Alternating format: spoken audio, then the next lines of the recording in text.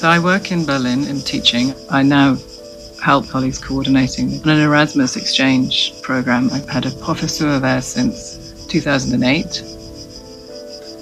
I find myself, when I do the introductions every semester to the students who are visiting, just repeating how important these programs are and how important it is to keep these channels open.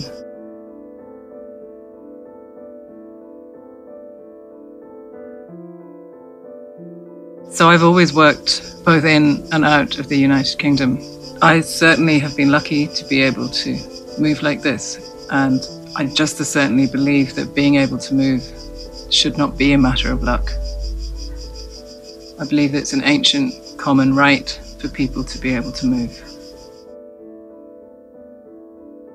Looking at pictures, looking at exhibitions, looking at new art, looking at old art, that's all part of researching.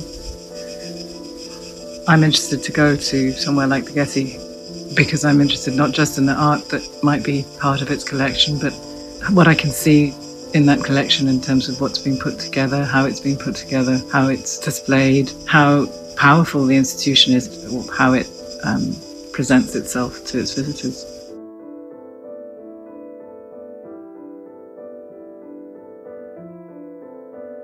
The show that I was nominated for is called Lapses in Thinking by the Person I Am. And that's a show title from an exhibition I made in May 2015 in San Francisco in a space called CCA Wattis, which is a gallery on a college campus there.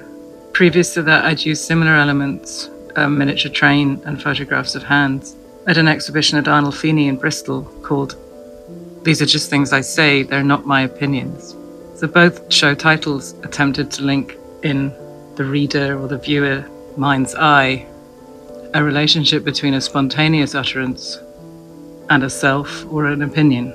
The idea of a freedom to speak, to say what's on your mind, and the cost benefit of such a belief that you could speak freely.